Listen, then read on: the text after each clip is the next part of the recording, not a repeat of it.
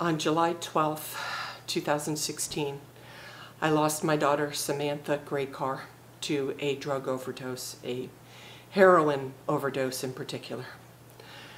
I decided, in sitting down to write her obituary, to list the cause of death as a heroin overdose due to the influx of heroin overdoses at this point in time. I feel that parents should not be ashamed. Heroin does not discriminate. Drug use does not discriminate. This affects all walks of life.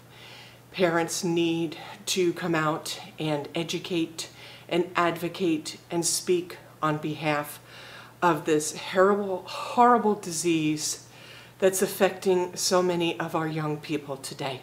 We need to know how many young people are dying every week of this disease. I heard of 4 just in my daughter's immediate circle the week that she died.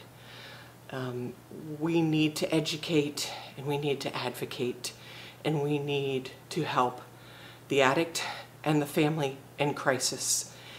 And unless people know how many people are being affected, how many families are being affected every week, this is just going to keep being swept underneath the carpet.